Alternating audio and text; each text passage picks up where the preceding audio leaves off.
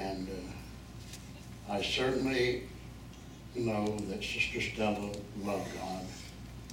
And it's wonderful that Sylvia has a memory like that, isn't it? Yeah. Of a beautiful mother.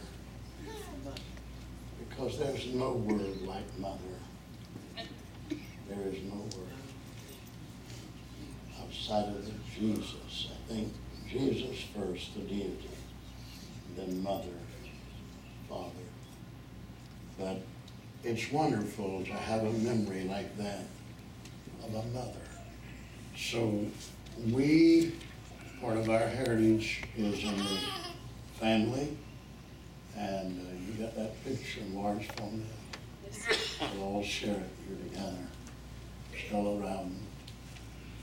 And put Westbury in it because we do. Put Westbury so everybody will understand and be familiar with it. We have had a tremendous move of God here tonight. Praise A tremendous move of God. I'm so glad all of you are here. I pray the Lord will bless you and prosper you and overshadow you and go with you and make your day to be bountiful and blessed of the Lord tomorrow. And let it be a great week of victory. And may we see souls come to the church and each one of us prosper in the Lord. This night has been a great night.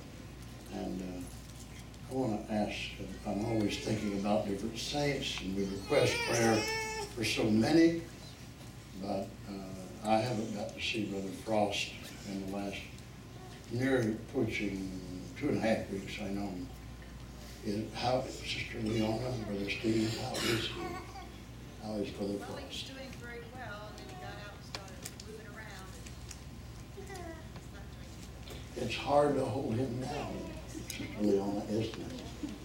Because that fisherman at 80-some years of age just doesn't want to accept the fact that he can be held down, and he needs to be held down with those ribs to heal. But that's a terrible pain. Pray for Brother Frost. If you're in that vicinity, you know where they live. You'll never find the Frost family but one way.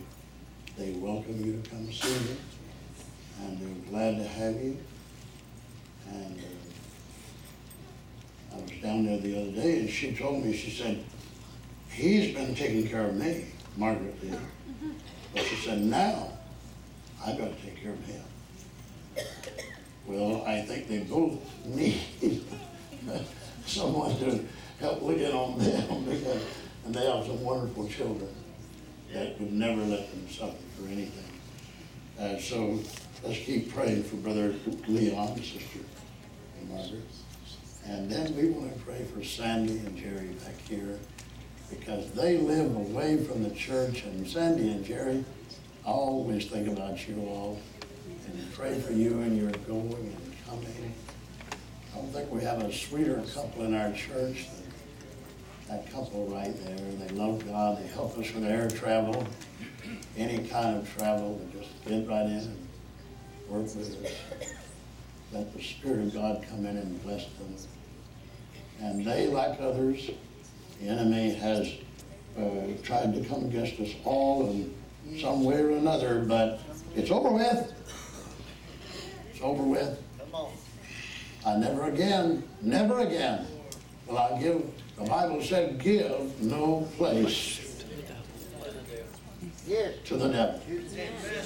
Is that not the word of God? Yes. All right, every time he starts saying, say, no place. No place. No place. No place. No place. You ever drive up to a motel? No vacancy. You ever try to get in a motel? When they said no vacancy, they meant it. No vacancy. So you don't have any vacancy in your house. Praise the name of the Lord. And we thank God for this good day, this good night. Thank you for being patient, letting me finish up here. And every good thing, that's enough, that's done, that's said. Tomorrow night is choir practice, Bible study. Somebody said, Brother Marlow, down to Bible study on Wednesday night. Are you still keeping the Monday night? I've got to have something to do on Monday night. What better thing can I do than study the Word of God? Right.